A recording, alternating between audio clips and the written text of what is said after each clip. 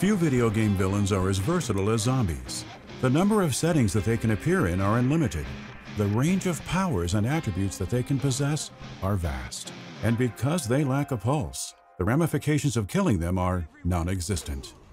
The only major downside to zombies is that, because of this versatility, there are no shortage of games that feature them. And because there are no shortage of games that feature them, their presence alone is rarely enough to make whatever they're part of feel special. Few games from the mid-2000s were more acutely aware of this than Dead Rising. The brainchild of Capcom's Keiji Inafune, Dead Rising cast players in the role of Frank West, a photojournalist-turned-vigilante who tasks himself with discovering the scoop of a lifetime in a zombie-infested shopping mall. While many players picked it up because of this premise alone, most stayed with it when they discovered that underneath laid a challenging yet deeply rewarding gameplay experience, one that exacerbated the danger of its zombies with a stringent time limit and an unforgiving save system. When the dust around its release settled, the industry had crowned it one of the most unique takes on the genre, and a solid demonstration of how the 7th console generation would be able to take the medium to new heights. Yet Capcom was dissatisfied. It felt that Dead Rising could have been better had it leaned more deeply into its Western design elements, and that its development team had been unable to do so because it was almost entirely Japanese.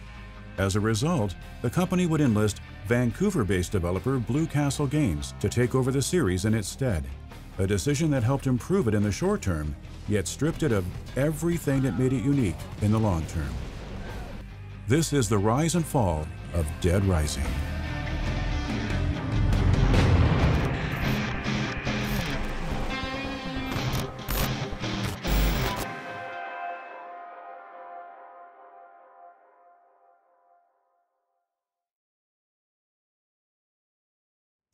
I'd like now to introduce a very special guest from Capcom. Capcom is a company best known for blockbuster franchises like Resident Evil and Mega Man, and also Dino Crisis more recently. I'd like to introduce Shinji Mikami, who is the creator, the man responsible... In the early 2000s, Capcom was in crisis. After rising to glory with industry-defining hits like Mega Man and Street Fighter during the 80s and 90s, the Japanese juggernaut's finances had become precariously unsteady. Its development houses were producing no fewer number of well-received games, but many of these games were repeatedly failing to sell through to the masses. While its executives held no fear of becoming irrelevant or bought out by a rival, they knew that something needed to change, and fast. It was during this time that Keiji Inafune proposed an ambitious yet simple solution to the company's predicament: globalization. The Mega Man maestro believed that if Capcom wanted to dig itself out of its pit, it needed to focus on the Western market more strongly than ever before. And he believed that in order to do so, the company would need to focus on making games that said market would want most. Capcom saw reason, and Inafune began producing a variety of projects to help jumpstart this Western initiative. One of the earliest of these projects was Shadow of Rome.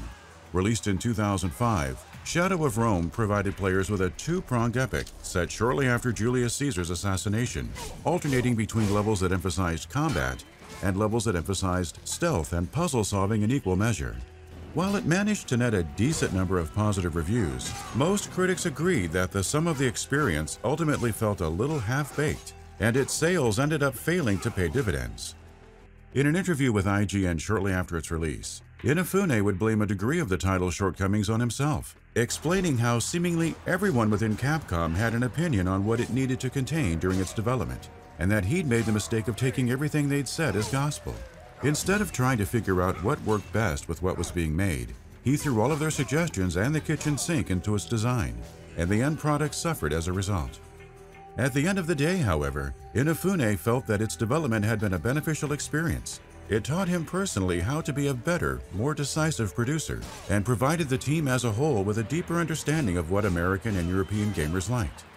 Along with Onimusha 3, Demon Siege, which made its own attempt to appeal to a more global audience the year prior, Inafune believed that Shadow of Rome was a stepping stone on the road to a far stronger Western-oriented game. And that game was Dead Rising.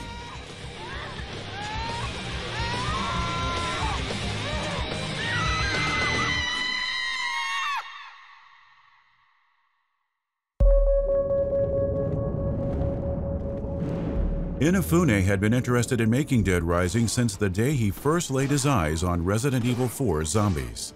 The Walking Dead had long served as a mainstay of the Resident Evil series, with their slow yet murderous shamble imbuing each entry of the series with a quintessential sense of dread. With Resident Evil 4, however, director Shinji Mikami decided to imbue its zombies' newfound vigor, giving them the ability to attack players with speed and intelligence unknown to the masses that preceded them. This decision appeased many both before and after the game's release, yet Inafune was not among them. Speaking with Dengeki Online in 2010, the producer would explain that while he had incredible respect for the experience that 4 wound up being, he felt that Mikami shouldn't have made its most archetypal enemy any faster. Zombies, he opined, were plenty terrifying in their traditional, slow-moving form, and if Resident Evil wasn't going to showcase this anymore, then perhaps he needed to do so with a game of his own. As a result, once it became apparent that Shadow of Rome 2 wasn't happening, Inafune decided to task the team responsible for the first Shadow of Rome with bringing this game into existence and positioning it to be Capcom's next major Western-focused experience. Dead Rising was born, and from the get-go, the team agreed that its atmosphere would benefit immensely if it were modeled after classic zombie cinema like George A. Romero's Night of the Living Dead. It was apparent to them that if they were going to make a game about going back to how zombies originally acted and provide players with an experience unlike anything else on the market, then it only made sense for them to base said game on the very first media that The Walking Dead appeared in. While the works of Romero were rife with moments of genuine terror, they were also unabashedly schlocky, often relying on hammy special effects that made it difficult for them to be taken completely seriously. They embodied an intersection of frightfulness and comedy unique to the era they debuted in, and if they could translate this intersection into an interactive experience, they would be able to greatly set themselves apart from their competitors, as well as justify Capcom having 2 video game series centered on the undead. Before long, Dead Rising's setting and cast had fallen into place. The entire game was to take place in a shopping mall based in Willamette, Colorado, days after being overrun by an outbreak of zombies.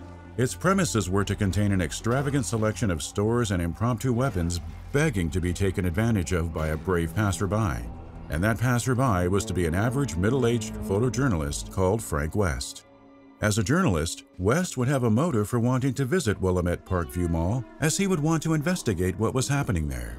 And as an average middle-aged man, West would have a motive for wanting to use anything he came across within the mall, as he would want to make up for his lack of physical strength. His experience in photography also allowed Capcom to justify inserting a photography system in the game, in which players would be able to take pictures of interesting sights to earn points and level up their abilities. Even after most of these pieces came into being, however, it would take time for Capcom to figure out exactly how they'd make for a truly unique gameplay experience. Luckily, everyone within the team had worked on an assortment of other projects that they could pull from to help inspire Dead Rising's design, including a role-playing game called Breath of Fire: Dragon Quarter. Released in 2003, Dragon Quarter had offered fans of its series a highly unusual experience. Instead of guiding players through a linear adventure that only needed to be finished once, the game offered an open-ended experience that encouraged players to continually restart it, with each restart allowing them to carry over items and skills they'd earned in prior playthroughs, as well as access new story beats and areas. Many players had been left befuddled by it upon its release, but those who had worked on Dragon Quarter before joining Dead Rising's development team believed that they had hit on something special, and that Dead Rising could benefit from this specialness. Thus, the team decided to adapt Dragon Quarter's systems to fit the zombie game's mold. Instead of being able to explore Willamette Mall freely, players would only be able to explore it over the course of 3 days, and be encouraged to continually restart their progress. Doing so would allow them to carry over items and experience obtained in prior playthroughs, as well as access previously unreachable sections of the game. Saving would only be able to be done manually in certain areas of the mall, and every save made by the player would overwrite all previous saves, making it impossible for one to reattempt an earlier playthrough. Making all of these features and systems a reality proved difficult for the team, but thankfully, such difficulty wouldn't be present when they agreed to make it exclusive to the Xbox 360. In an interview with IGN ahead of the game's release, Inafune would explain that Microsoft got them the tools they needed to get it on the 360 the quickest, and that when evaluating where the video game market seemed to be heading, sticking with it seemed the most logical move. The 360 wasn't a huge seller in Japan, but it was considerably popular in all the territories where they wanted Dead Rising to succeed, and seemed on track to remain popular.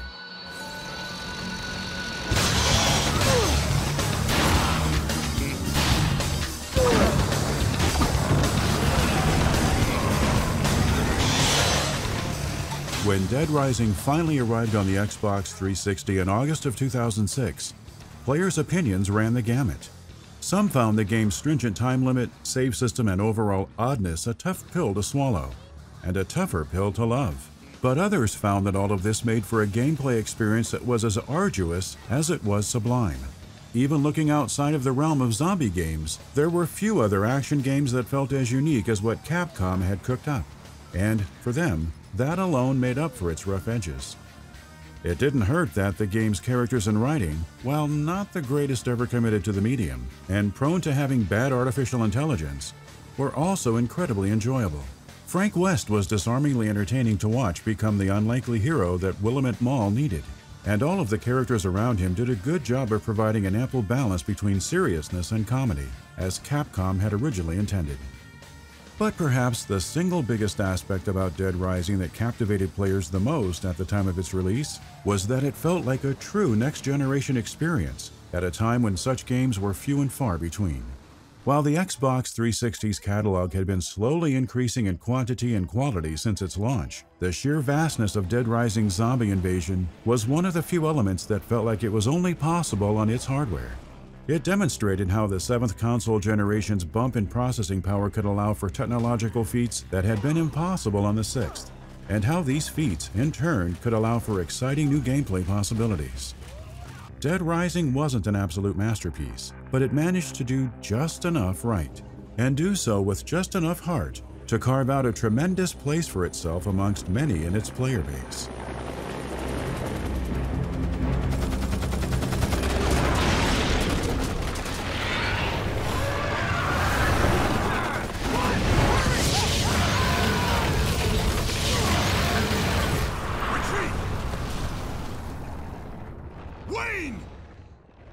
The following year, Capcom would double down on the Xbox 360 with Lost Planet: Extreme Condition. An atmospheric third-person shooter set within a hostile tundra, Lost Planet had come into being within Capcom after Inafune became interested in making a Halo competitor for the Western market, and had dealt with many of the same struggles as Dead Rising over the course of its development.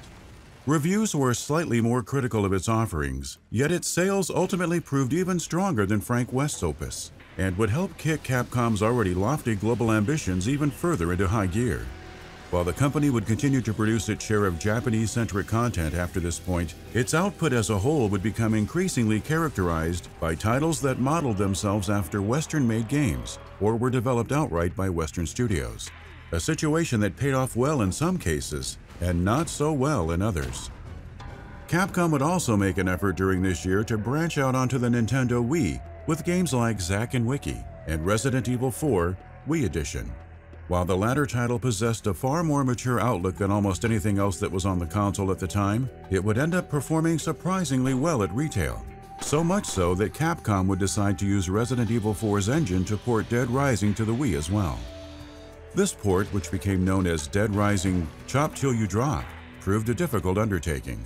In an interview with Gama Sutra in early 2009, Capcom's Minoru Nakai would reveal that in order to get Chop Till You Drop working on the Wii's underpowered hardware, the team assigned to it was effectively forced to remake Frank West's adventures from the ground up. Polygon counts were reduced, zombies were removed en masse, and the game's overall structure and pacing were drastically reworked.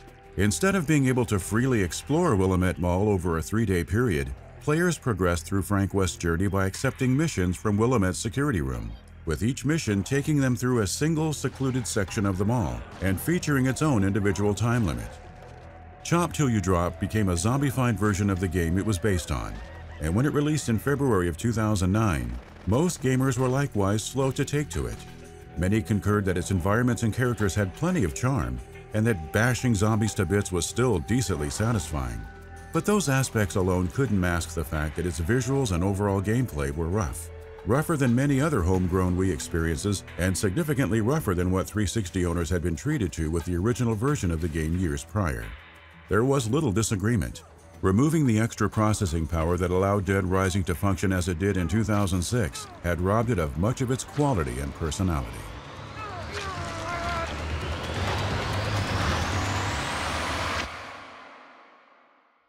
Dead Rising 2. All right. It's loud in here. I hope you can hear me. But we got a stage. We got some kind of dancer. You getting this?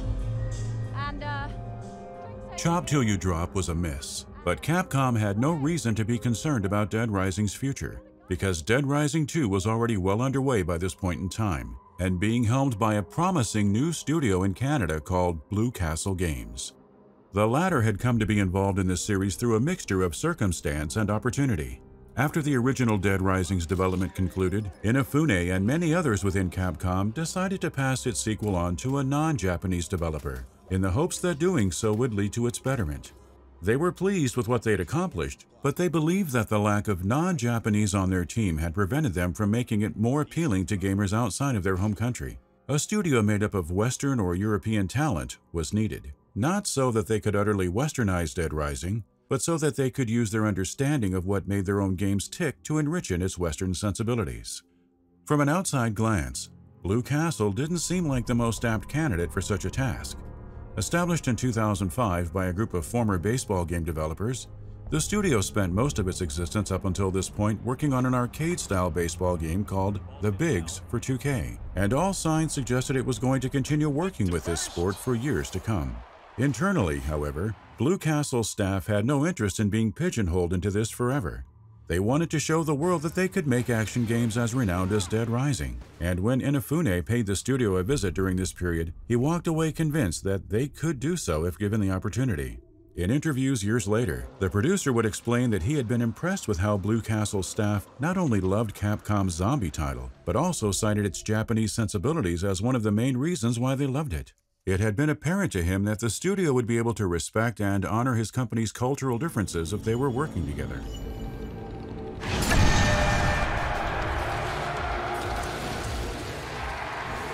One thing led to another, and Blue Castle found itself at the helm of Dead Rising 2's development.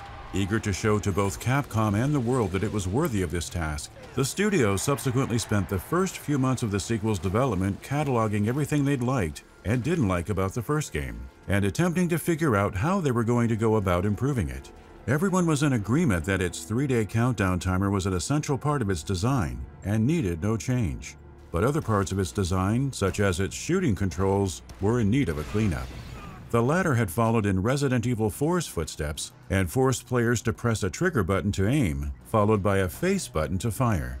It worked at the time, but the team knew they could improve upon it. They also came to agree alongside Inafune that the game's save system could benefit from having 2 additional save slots for players who wanted to have a little extra insurance and be able to save multiple times if unsure what direction to take.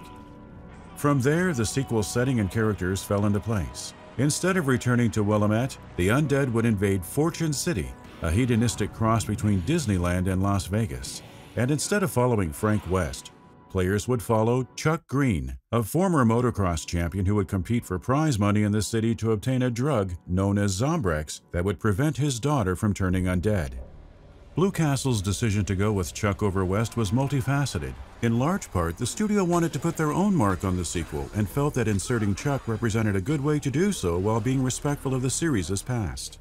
Chuck's motocross experience made him slightly more outlandish than West, but at his core he was still an everyman, with the same motivations and fears as every other human being. Capcom was also concerned about making sure that Dead Rising 2 would appeal to newcomers, as it intended this time around to release it on the PlayStation 3 and PC, as well as the 360. They didn't want to confuse players hailing from the former 2 platforms with characters that they were unfamiliar with, and thus were fully supportive of Blue Castle shaking up the sequel's cast. Finally, much in the same way that West had facilitated the first Dead Rising's photography system, Chuck allowed Blue Castle to narratively justify including a new combo system in the sequel, in which Chuck would use his hardware knowledge to kit-bash all manner of bizarre new weapons.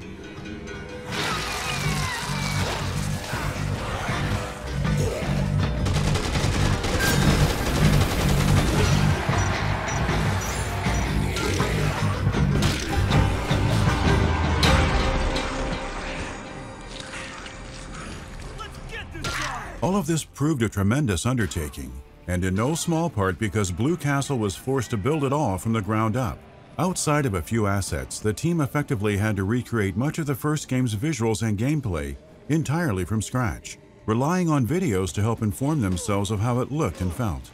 However, they also received a tremendous amount of support from Capcom throughout the entire process, with the latter keeping in touch with Blue Castle on a continual basis to help guide it through every aspect of the project. It's through this relationship that both parties decided to experiment and release a prelude to Dead Rising 2's event titled Case Zero in place of a paint-by-numbers demo. While short, Case Zero proved considerably popular and helped build anticipation for Blue Castle's main event. And when said event finally released in September of 2010, players were satisfied with the studio's efforts, for the most part. Fans and critics alike generally agreed that Dead Rising 2 did a good job of emulating what the first Dead Rising had done on a larger, more polished scale.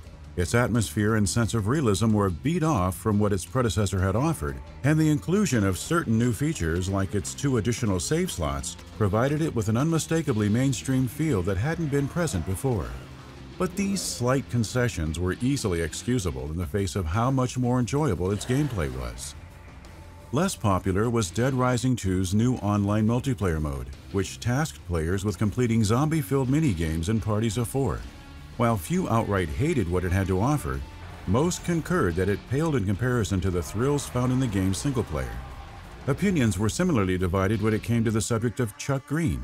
Some found Chuck's motivations and narrative enjoyable, as well as more sympathetic than Frank West's more self-serving escapades in the first game. Yet others felt that he just couldn't compare with West's charisma, and that even though Capcom and Blue Castle both had valid reasons for wanting to exclude him, his absence was still odd. By 2010, West had become one of Capcom's most recognizable mascots, appearing in Lost Planet and fighting games alike. Much like Mega Man or Dante before him, he seemed like the kind of character Capcom would want to headline more titles, rather than remain benched. Both this and the many other incremental ways Dead Rising 2 set itself apart from its predecessor would continue to remain sticking points with a sizable number of fans for years to come. In Capcom's mind, however, these issues were negligible in the face of everything Blue Castle had accomplished with the sequel. It had shown itself to be just as capable a studio as the team that had crafted the original Dead Rising, and as thanks for doing so, a promotion was in order. Not only was the studio going to be permanently put in charge of the series, it was also going to be made an official subsidiary of Capcom, with the latter announcing in September of 2010 that it had purchased Blue Castle Games and rechristened it Capcom Vancouver. Any remaining doubts that Capcom Vancouver might have had about Dead Rising's future quickly washed away the following month, when Keiji Inafune announced out of the blue that he was departing Capcom. The series was now utterly under Vancouver's control.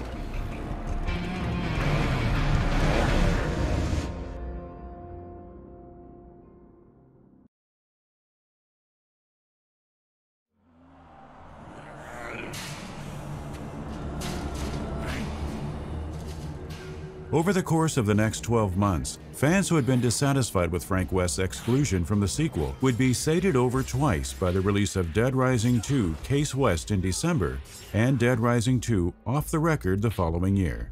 The former united West and Chuck in a short cooperative adventure set after the shenanigans of Fortune City, concluding 2's narrative in a similar fashion to how Case Zero had set it up. And the latter offered Dead Rising fans a full-blown reimagining of Dead Rising 2 with West at the center of its action.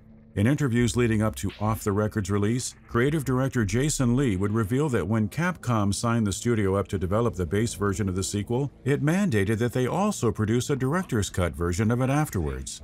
The studio originally expected that this director's cut version would amount to a low-key re-release with a small amount of new content.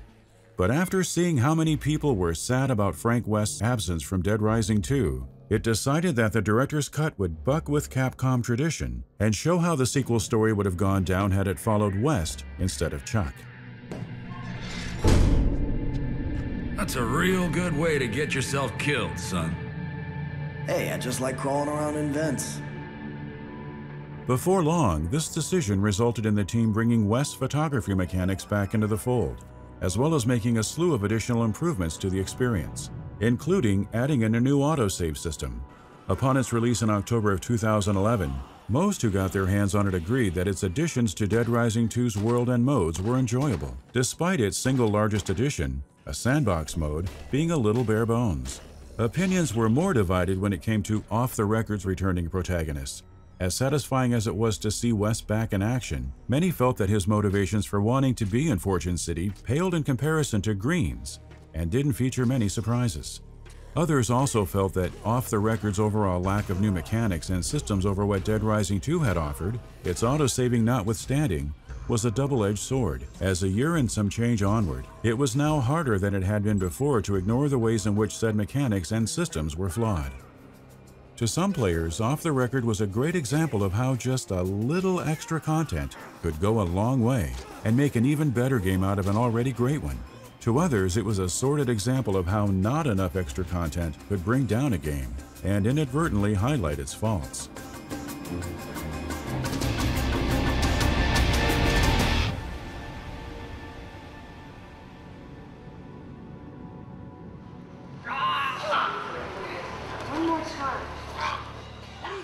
The period that followed Off the Record's release would see Capcom undergo a low-key reckoning and begin reconsidering its Western ambitions.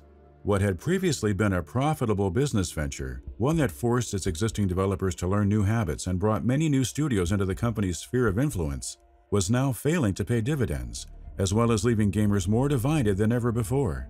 Even when it produced a critical darling like Ninja Theory's Devil May Cry, or a massive commercial blockbuster like Resident Evil 6, the company found itself unable to shake a malaise of discontent that had settled amongst fans and critics alike, a feeling that it was a has-been on its way out the door.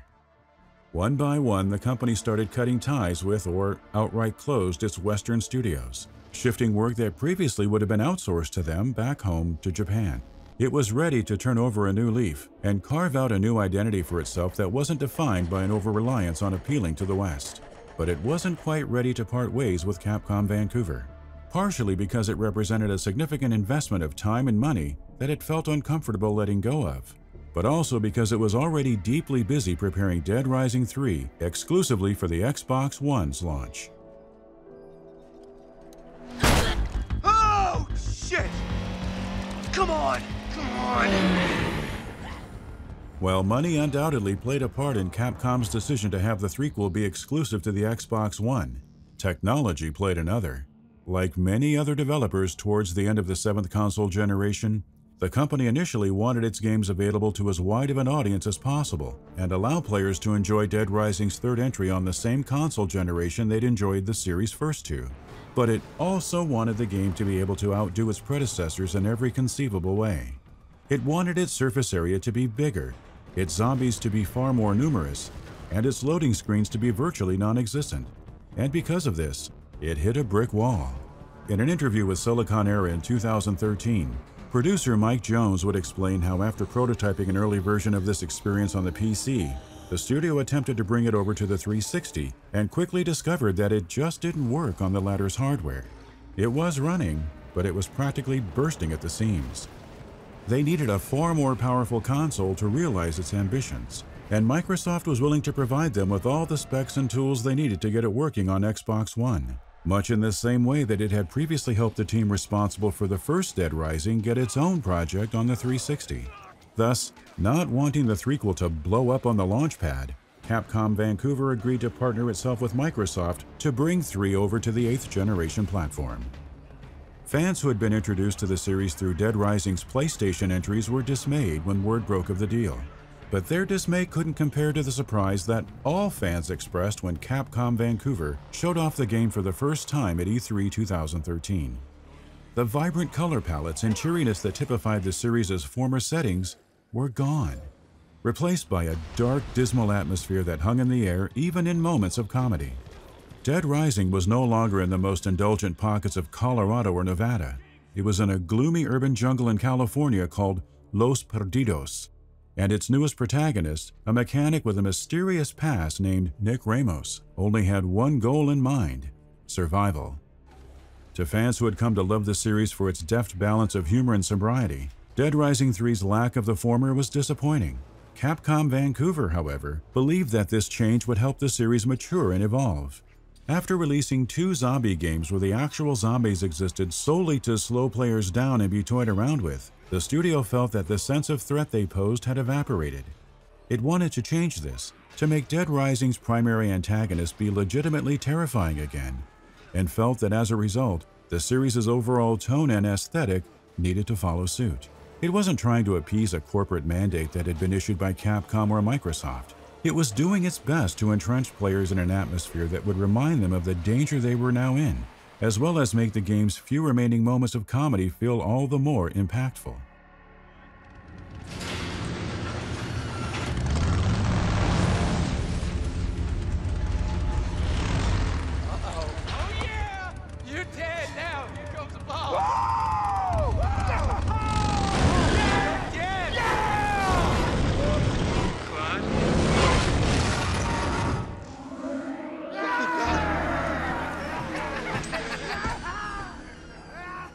The gamble wouldn't quite pay off.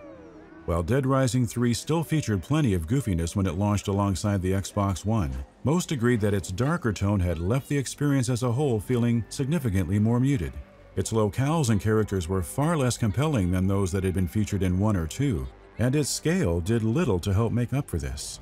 There was no denying that Capcom Vancouver had made a tremendously large world, but when there were so few interesting things to do or see, it was hard to look at it with much admiration. Compounding the threequel's issues even more was that killing zombies within said world just wasn't that exciting anymore. While the game featured no shortage of cool new weapons and vehicles that Ramos could use in combat, it also featured off-the-records autosaving in addition to manual saving, and a host of other changes that made many of its pricklier gameplay systems, including its time limit, significantly more forgiving. With these new parameters in place, there was simply no longer much fear that an encounter with the undead could go badly, or that even if it did, one might fail a critical mission and be forced to restart the game. Many players also found the quantity of zombies that 3 hurled at them hard to appreciate, partially because they weren't as visually impressive as some of the Xbox One's other launch offerings, but also because, by 2013, seeing hundreds of enemies on screen just wasn't all that special anymore.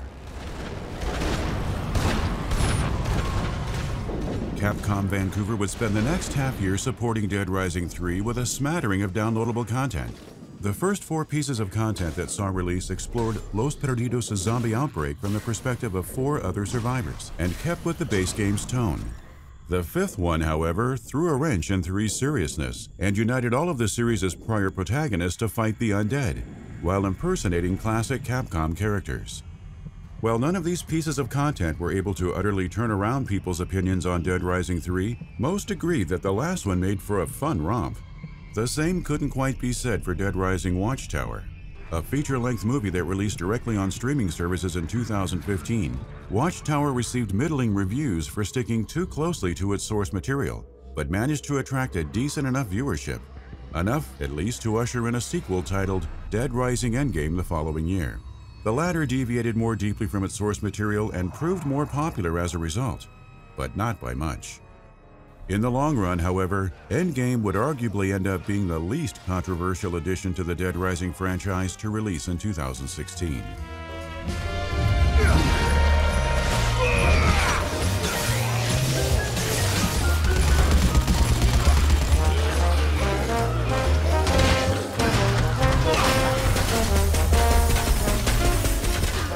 At E3 2016, Capcom Vancouver announced Dead Rising 4, and with it the promise of a bright new future for the series. Frank West was back, and he was returning to the town of Willamette in a brand new adventure, one that would wash away the downtrodden atmosphere of Los Perdidos with a lighthearted mixture of comedy and camp. It had only been a year since West had last appeared in 3's downloadable content, but it had been longer than a decade since his first appearance in the original Dead Rising, and the studio felt there to be no better way to celebrate this milestone than to bring back what had made the first game iconic. Once the dust surrounding Dead Rising 4's announcement settled, however, it was revealed that there were many other elements iconic to the first game that were being left by the wayside. Manual saving was gone, replaced entirely by autosaves. Terrence Rotolo, Frank West's longtime voice actor, was gone, substituted by Canadian actor Ty Olsson. And perhaps most significantly of all, the time limit was gone, relegated exclusively to the game's episodic multiplayer mode. Many within Capcom Vancouver would try their best to justify the latter change in the months leading up to the game's release, with studio head Joe Nichols telling GameSpot in August that they did an exhaustive amount of focus testing and found that the majority of people they surveyed didn't like the timer. They wanted to enjoy the game's premises to their fullest and explore them without fear of having their adventures prematurely cut short. Thus, in order to help fuel this want and offer a much denser world than was previously possible in the series' past, the timer was taken out. Executive producer Bryce Cochran would echo these sentiments in an interview with GamesIndustry.biz a few months later, explaining that the studio eventually wanted to make Dead Rising 5, 6, and 7, and felt that it needed to shake up the series in order to ensure these future sequels would come to pass. This same interview also revealed that Dead Rising 4's time limit wasn't the only feature that Capcom Vancouver had focus tested. Almost every other aspect of the game had received the same treatment, with Nichols detailing how Microsoft helped them access a gigantic pool of playtesters willing to offer up their opinions on whatever they needed feedback on. They intimately believed that this process had helped them arrive at the best possible product. But they also made it clear that there had been times during development where they felt it necessary to go with their guts and ignore what testing suggested would be best. In the end, however, fans were better off trusting their own guts and not indulging in Dead Rising 4. Most agreed that while it wasn't a poor game, period, it was a poor Dead Rising game, and the culmination of the road to mundanity that Dead Rising 3 had set the series down. Its combat and story had their bright moments, but without the threat of a countdown timer making each encounter with the undead feel that much more meaningful, it was hard to become invested in most of the game's world or systems. And all of the various other changes that Capcom Vancouver had made to the series to make it as stress-free as possible, both in the years leading up to Dead Rising 4's release and specifically for its fourth title, only served to exacerbate this lack of investment.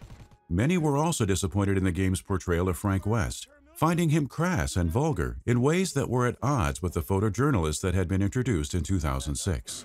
Oh, hey, hold up. My guys have taken a hit. They need a ride back to Tom. Yeah, sorry, wish I could. Got things to do. Huh. He really is an asshole.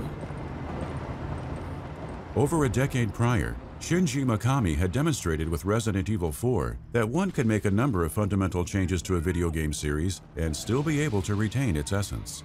Dead Rising 4 could have followed suit and figured out a way to retain the essence of the Dead Rising series in the face of such drastic changes. But instead, it effectively chose to become a different series entirely.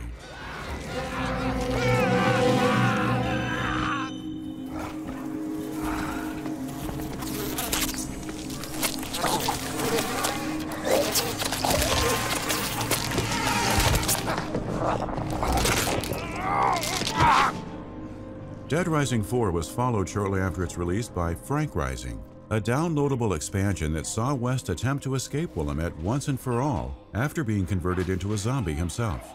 Despite featuring a time limit and a handful of quirky new mechanics centered around West's undead nature, critics found Frank Rising too limited and short of an experience to wholeheartedly enjoy, let alone recommend to the rest of the community.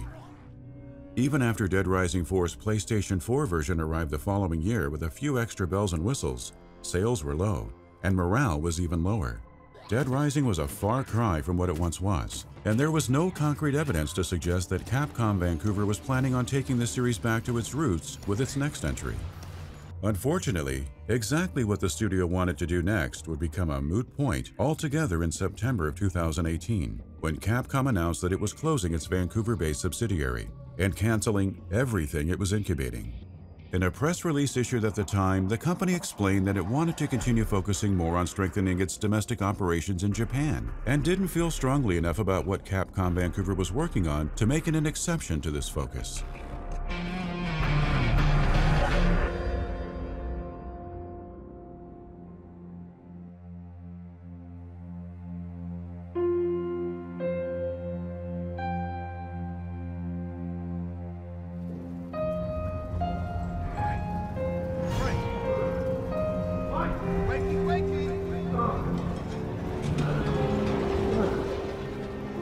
Exactly what will become of Dead Rising in the future remains to be seen. In its financial presentation for the year of 2019, Capcom listed Dead Rising as being part of its superior proprietary content, alongside such series as Resident Evil, Street Fighter, and Devil May Cry. Its ambitions to conquer the market with exclusively Western-style games are over. Yet there's no doubt it still views the zombie series with a high level of regard, higher than almost anything else it debuted during the 7th console generation. With the scent of Dead Rising 4's disappointment still in the air, however, it's unlikely that Capcom has any plans to bring it back soon. And even if it does, the company will undoubtedly want to take its time in order to ensure that whatever it produces next will be able to return the series to its former stature. Much like Frank West himself, Dead Rising may yet discover that it has another adventure in it and venture out into the world once more in search of glory, but only if it senses that the reward is worth it.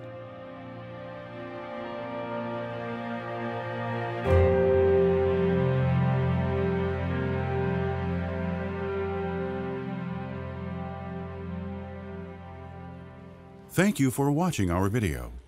Our documentaries are crowdfunded and made possible by your continued support for us. We'd like to thank by name the generous patrons who have pledged to our highest reward tier: Amethyst Bratz, Caleb Shishkevich, Darirab Sigurdsson, EmuMovies.com, Jefferson Dos Santos Oliveira, Maktoum Saeed Al Maktoum, Matt Allen, Milkshake, Nick, Timur Turisbekov, Viper N95. If you enjoy our content, please consider subscribing to our channel and joining us on Patreon. Thank you.